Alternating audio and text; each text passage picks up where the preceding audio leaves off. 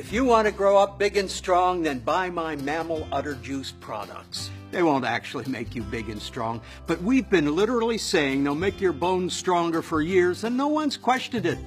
Yes, in its runny liquid form, this liquid cow teat spray pairs perfectly with everything from your high fructose flakes of corn to your sugary discs of fat, or just by itself. Mmm. So fresh you can still taste the animal milk sack that we squeezed this out of. Yes, this nutrient-rich ooze was meant for another mammal, but we'll tell you it's good for you by showing you that one athlete you like so much and put a glue that looks like milk on her upper lip. Right, athlete? Do you have this product? Oh, ho, ho, what a slogan! And all those sugary treats wouldn't taste good without my solidified udder fat. That's right. Most baked items, fried items, or generally cooked items use slabs of the fattiest part of the cow goo. Or sometimes you spread it on top of the baked things once they're done. Either way, we make sure that you're always eating it. Or you can have our aged cow titty goop. Depending on how long we let it get moldy changes what kind of fancy block of solid pus it becomes.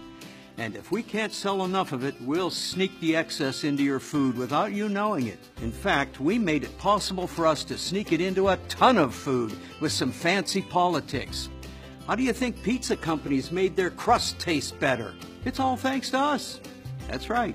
Even if you don't think you're buying my goo, you're buying my goo. But you're probably willingly buying my animal squishy glom because we crammed our udder goo agenda into your food pyramid or plate or whatever nonsense picture you subscribe to tell you how to eat healthy. So you now think that you need this in your diet.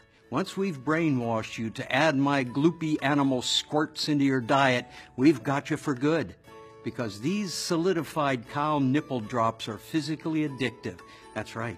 When we mold our cow breast milk into these solid blocks of melty mush, it creates casomorphins, which is an opiate more addictive than morphine, which is good for us, because if you really knew how we treat the cows whose udder drops we steal, you wouldn't buy it. It's horrifying and unhygienic and full of hormones and drugs and literal pus and animal abuse. Or maybe you do know all this, but you're too addicted to my solidified blocks of fresh-squeezed mammal to care. If it makes you feel better to pretend that the milk tastes better when the cows are happier, we'll show you a bunch of cows in the field.